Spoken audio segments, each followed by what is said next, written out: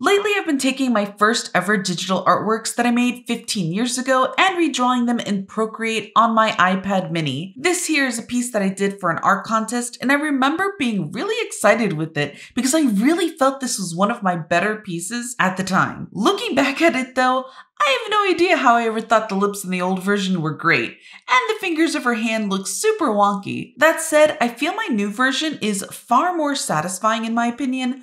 But which version do you like better? Also, like and subscribe for more.